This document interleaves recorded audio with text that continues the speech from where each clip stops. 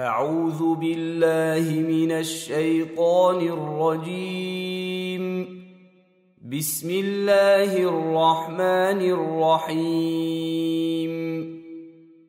Assalamu alaikum wa rahmatullahi wa barakatuh. Welcome back to my Ramadan series, Understanding Quran with Nafisa. So we are following on from the verse where we ended last session. So we're going to continue today from verse 114, inshallah. There is no good in most of their secret talks, except those encouraging charity, kindness, or reconciliation between people. And whoever does this, seeking Allah's pleasure, we will grant them a great reward. And whoever defies the messenger after guidance has become clear to them and follows a path other than that of the believers, we will let them pursue what they have chosen, then burn them in hell. What an evil end. Surely, Allah does not forgive associating others with Him in worship, but forgives anything else, whomever He wills. Indeed, whoever associates others with Allah has clearly gone far astray. Instead of Allah, they only invoke female gods, and they actually invoke none but a rebellious Satan, cursed by Allah, who said, I will surely take hold of a certain number of your servants. I will certainly mislead them and delude them with empty hopes. Also, I will order them, and they will slit the ears of the cattle and alter Allah's creation. And whoever takes Satan as a guardian instead of Allah has certainly suffered a tremendous loss. Satan only makes them false promises and deludes them with empty hopes. Truly, Satan promises them nothing but delusion. It is they who will have hell as a home, and they will find no escape from it. And whoever believes and do good, we will soon admit them to gardens under which rivers flow, to stay there forever and ever.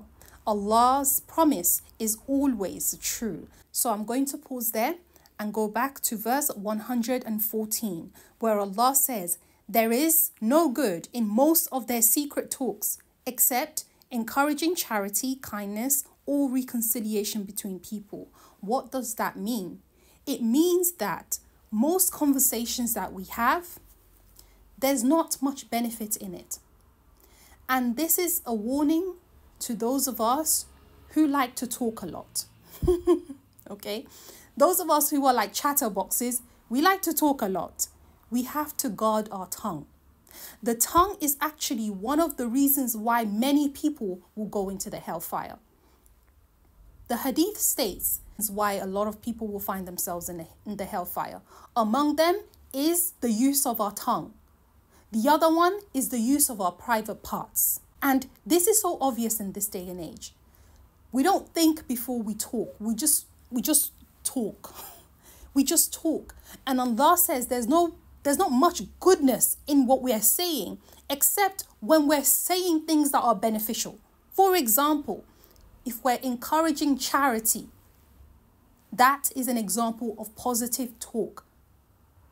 If we are being kind, we're showing kindness in the way that we're talking. We're saying good words, positive words to other people. We're showing them mercy. We're being encouraging. We're being positive. There is goodness in that. Allah also says, or for those who are reconciling between two people who are no longer talking to one another, or two people who are in an argument or in a fight. And in fact, is a great deed that you should try to reconcile, especially two believers who are having problems between them. Is of the good deeds that you should try to reconcile them and bring them back together. Now, before you insert yourself in their issues, you better make sure that you are the type of person who can give good counsel, right? And that you understand and you know the situation properly. Sometimes what people have done, I've had someone do this to me before. There was a situation that I had with somebody else. And For a while, I just chose to stay away. Didn't say anything against them, didn't do anything wrong to them. I just chose to stay away because the behavior that was coming to me was very negative. So I just chose to just pull myself back. This individual went to the person whom I chose to pull myself away from, said all these things about me for years, right? Said this thing about me to that person. That person has not spoken to me in over a decade. Then one day they see me in a gathering of people. Then they decide they're going to attack me on behalf of who? On behalf of what they heard from the other side. There is no talking to me. There is no asking me what happened. There is no nothing. They just decided to come and attack. In the midst of others. Now, the Nafisa before, oh baby, I would have put you in your place right there. But I decided, you know what? I'm going to let Allah fight this for me. I'm good. She thought she embarrassed me. She embarrassed herself because it was so awkward among the people around me. And I said, this is one of the effects of what hypocrites do. They go around and they spread stuff and they go around and they take sides without understanding the situation. And then they attack. You don't know. Perhaps whom you're attacking is perhaps the innocent person in the situation had you gotten your facts right. From some of the previous videos, Allah subhanahu wa ta'ala says, don't get yourself involved in things that's not your business until you verified first. Because when you don't verify, you may end up harming yourself by harming the other person who is actually the innocent individual. You may end up doing that, all because you want to insert yourself in things that's none of your business. Some of us, we don't know how to word things. So even before you go and give advice, you need to think about, how am I going to put this across? So it doesn't come across that I'm blaming anybody, but perhaps I can inject some goodness here so that it can be received. Because sometimes it's not what we say, it's how we say it, right? And we're all humans, can happen. But we should take a moment to pause and think before we go and insert ourselves in things that have nothing to do with us, so we don't embarrass ourselves. That is very important. And so Allah says that if you're able in a good way to reconcile between two people, then that is a great conversation to have. But it must be done with wisdom and with tact. You see, this thing called tact, a lot of us don't have it. You go to the person who's being oppressed and you bash them because how dare you don't forgive the other person. You claim to be a Muslim, you claim to be a believer. You should just forgive this person for whatever wrong they've done to you. But that other individual is persistent in their sin. They are very clever. They're very narcissistic in the way that they're moving. So they're gathering all their supporters. You come and you attack the innocent person who's already burdened enough by what they've experienced. Or you sit and you watch the other person oppress. Then when they've done doing their oppression, then you go to the person who was oppressed and you're like, but you're a Muslim, so you should just forgive them. But you sat and you watched the oppression happen. Instead of you to go to the one who is doing the oppression and let them know that that was wrong before you come to the other person to tell them to forgive, you're like, no, we can't go to the person who's doing the oppression because you know what they're like. We all know what they're like. We can't go to them. Oh, because of their age, we can't go to them. So you let the oppressor continue doing their oppression, then you go and attack the innocent person and you blame them using the deen and then you use Islam to further blame the person who is already being wronged for them not doing the forgiveness. Subhanallah. How messed up is this? The Prophet ﷺ says that if we see someone being oppressed, we should do two things. We should help the one who is doing the oppression, and we should help the one who is being oppressed. And the Sahaba said, O Prophet of Allah, we understand how to help the one who's being oppressed, but how do we help the one who's doing the oppression? The Prophet ﷺ said, by stopping them. By stopping them. Don't sit there, watch them do their oppression and then blame the other one for not forgiving. Subhanallah, subhanallah. We oppress one another in ways that we don't even understand. So Allah says if you're able to reconcile two people who are arguing, it's a good thing. And Allah says whoever does this, seeking Allah's pleasure, Allah will grant them a great reward. So speaking good words is a way of doing good deeds. Sometimes people are going through hardships. Sometimes all they need to hear is a positive word, a word of encouragement from us. It costs nothing. May Allah help us to be able to apply that. Ameen. In the next verse, Allah subhanahu wa ta'ala says in verse 115, and whoever defies the messenger after guidance has become clear to them, and follows a path other than the believers, we will let them pursue what they have chosen. Then we will burn them in hell. What does that mean? Allah subhanahu wa ta'ala, what does that mean? Allah subhanahu wa ta'ala is talking about those whom Islam has come to them. The truth has come to them. Then they decide, I don't want this. I don't want this. I'm out of here. This Islam thing is not for me. The truth has come to them. Then they themselves decided to throw it away. Allah says he's going to leave them in their misguidance, unless, of course, they choose to return. Then Allah will accept them. But Allah says if they are insistent upon leaving Allah's path, Allah will lead them. He will lead them to pursue whatever path they want. Allah will let them. In this life, we have free will. Allah has given us the ability to choose. That's what free will is, that you can choose what you like. Here's an apple, here's a banana. You choose. Allah's not forcing you to eat the apple or to eat the banana. You choose. So we have free will, right? So Allah says if they choose to leave the truth after the truth has already come to them, Allah will allow them to go after whatever it is that they want. But then Allah says what? The consequence is what? That Allah will afterwards throw them into the hellfire. That is going to be their place. And Allah says, what an evil end. What an evil end.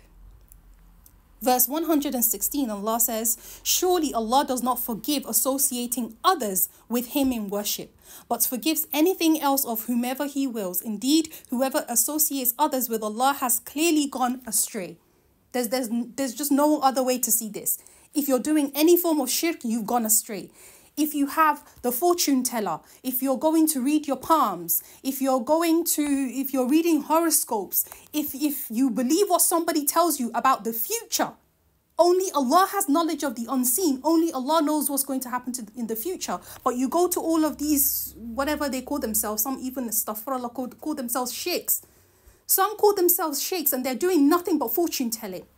They're fortune telling. They're looking into the future. They're using the other creations of Allah to help them do their work so that they can collect a couple of pennies. It's become a business now, apparently. Subhanallah. It's become a business now. Right? Allah says if you associate partners with him, you have committed a great sin and you have gone far astray. He doesn't just say you're on your way out. He said you've gone. You're lost already. You're out. Then Allah continues to say, instead of Allah, they only invoke female gods. And they actually invoke none but a rebellious Satan.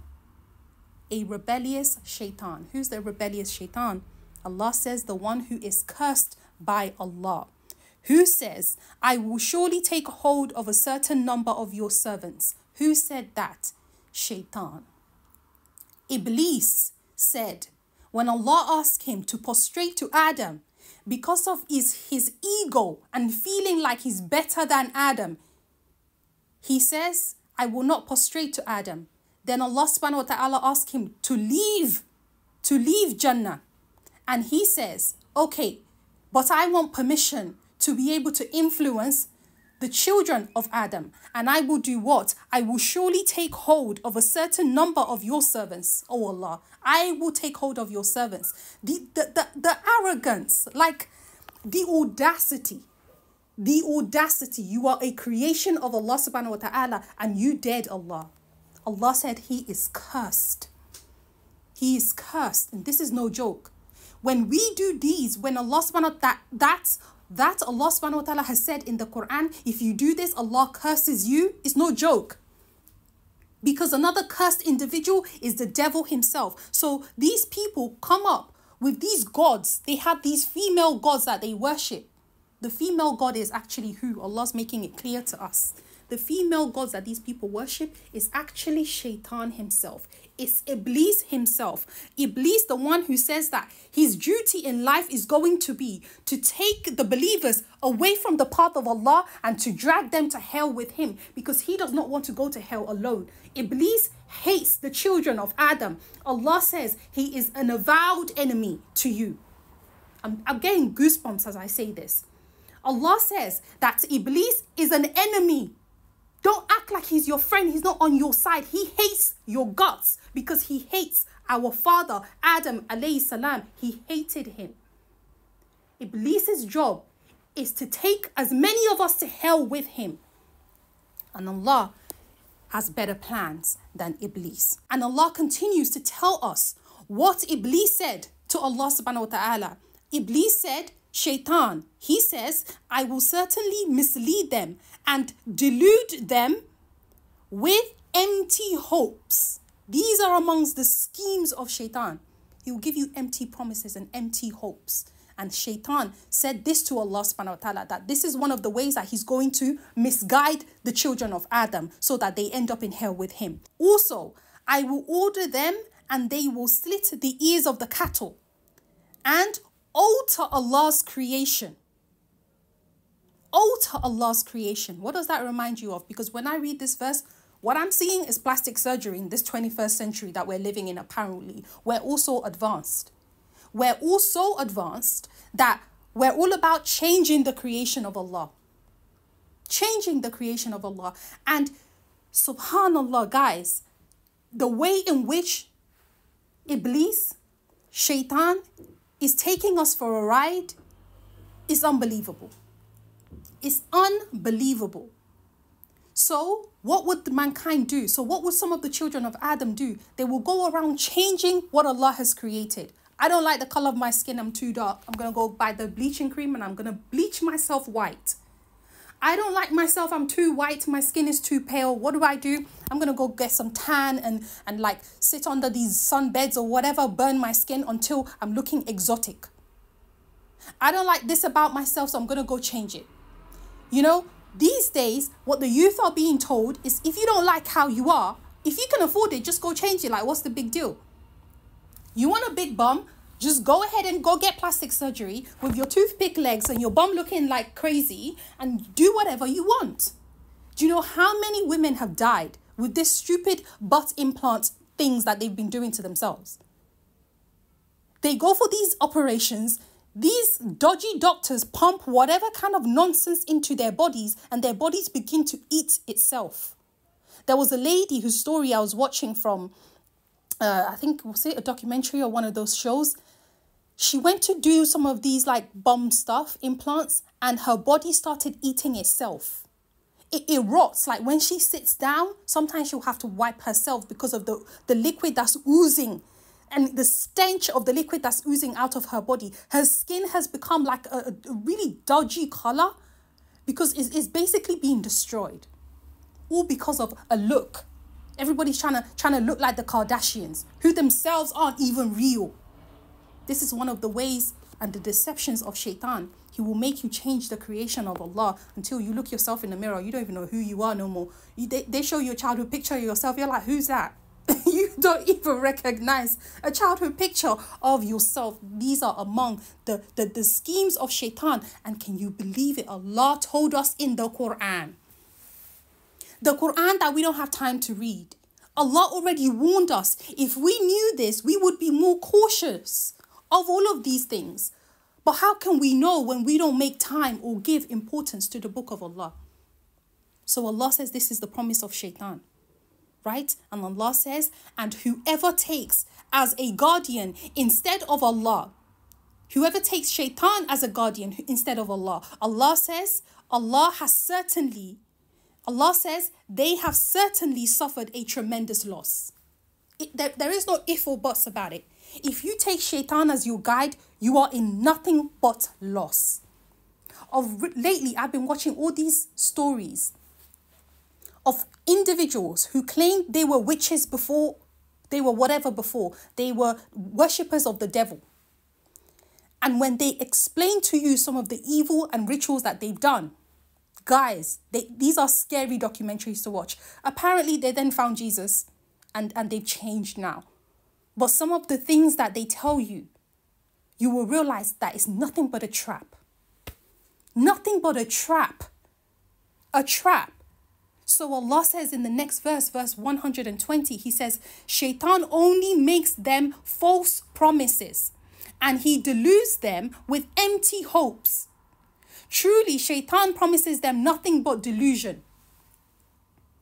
Shaitan promises them nothing but delusion, empty hopes and false promises. Whoever follows Shaitan's way is in a trap.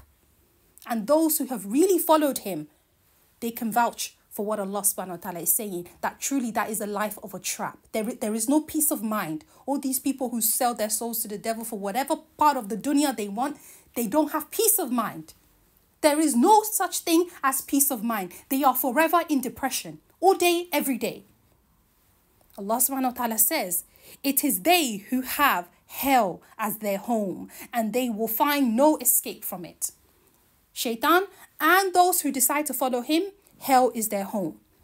Allah says, those who believe and do good we will soon admit them, Allahu Akbar, into gardens under which rivers flow, to them to stay there forever. Allahu Akbar. And Allah's promise is always true.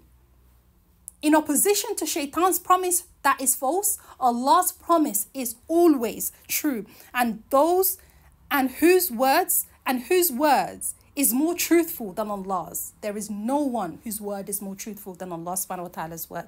Indeed, Allah is the truth. His word is true. His prophet is true. His books are true.